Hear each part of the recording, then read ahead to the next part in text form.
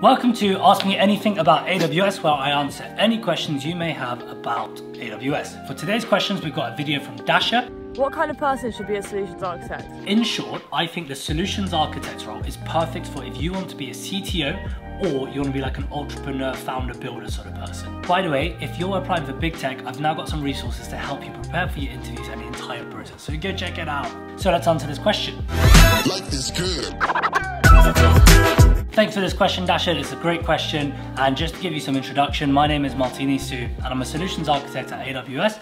Last year, I was a solutions architect intern and I went through that process, got a full-time offer back, and here I am. And I'm trying to help as many students and early career graduates to be able to get into big tech and AWS. So the solutions architect role, who is right for this role? And this is actually a really interesting question and something which I relate to a lot, especially when first sort of starting out for this role. So to give you a bit of context, before I joined AWS as a solutions architect intern, I was studying as an electrical engineer. However, my predominant sort of interest was in software engineering and coding. And I actually did a software engineering internship at American Express.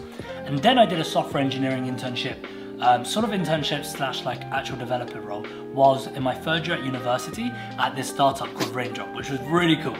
And I really enjoyed those two roles in terms of building, and like, if you know me, like I love to build, I love coding, I love doing that sort of good stuff. However, what I figured with the software engineering role is that it was too much just focused on like building code and just developing, and like that's all you do. You don't do anything else, you just code. And you basically get a gyro ticket, you go, thank you can write some code, off you go, and then you get a review. And that was like, for me, I felt that at that stage in my life, that's not what I wanted to do. I wanted to do a lot more. I wanted to like speak to customers, learn more about technologies and different technology stacks, do some evangelism, do some public speaking. If like me, you're quite entrepreneurial and you want to do sort of some business stuff as well, the software engineering role just didn't quite scratch that itch for me.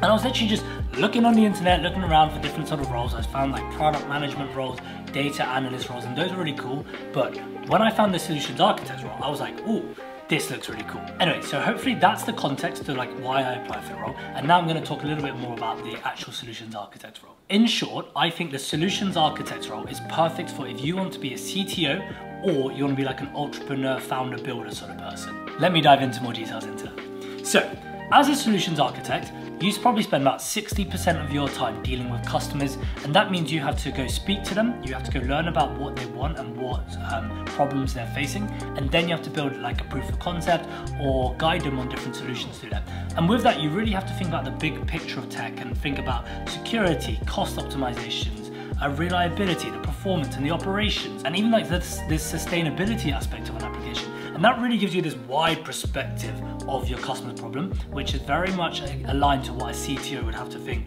for their company's technology stack. The other 40%, you probably spend about 20% learning, because you know at AWS we have over 200 services, each of which has a lot of features.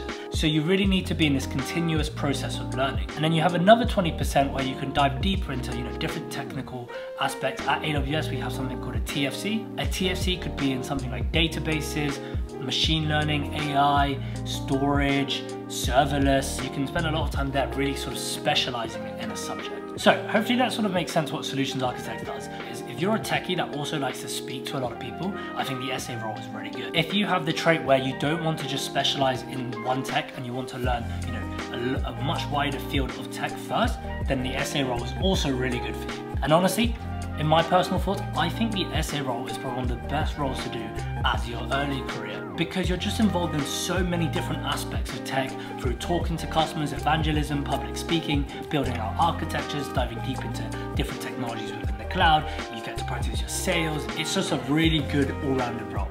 I hope that answers your question, Dasha. Thank you for watching today's episode of Ask Me Anything AWS with me, Martini. And if you have any questions, just drop them down in a comment and I'll answer them in a future video.